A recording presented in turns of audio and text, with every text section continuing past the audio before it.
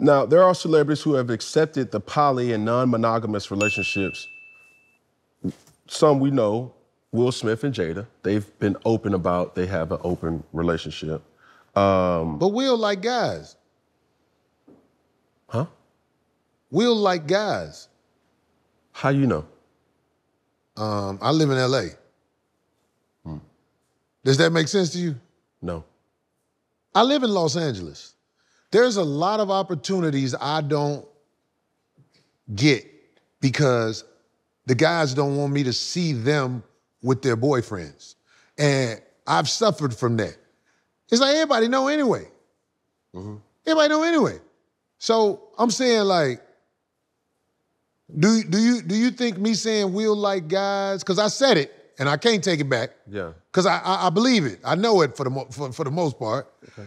By me saying that, I hope it doesn't strike a nerve in anybody, but I'm saying I live in LA. Yeah. And there's a lifestyle that is kept quiet. A secret society. Yeah, and it's like people like me suffer from this lifestyle because of the shame that some guys have of how they like to move. And I don't think that however you move is something you should hold against me. I think it's unfair.